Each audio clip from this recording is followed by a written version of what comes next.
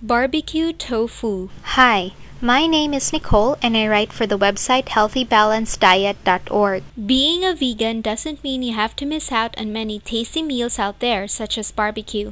And this barbecue tofu recipe will give you that interesting taste, only this time it's meant for vegetarians.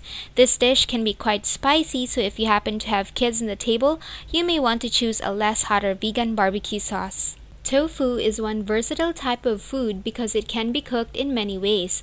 Aside from being low in calories and rich in protein, tofu has also other health benefits.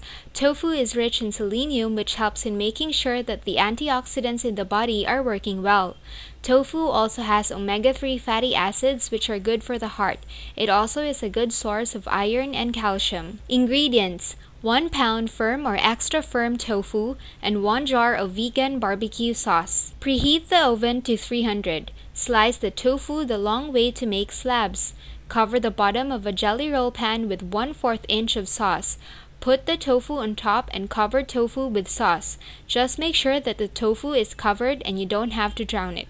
Put in the oven and cook for about 2 hours. If you like your tofu very firm, cook longer.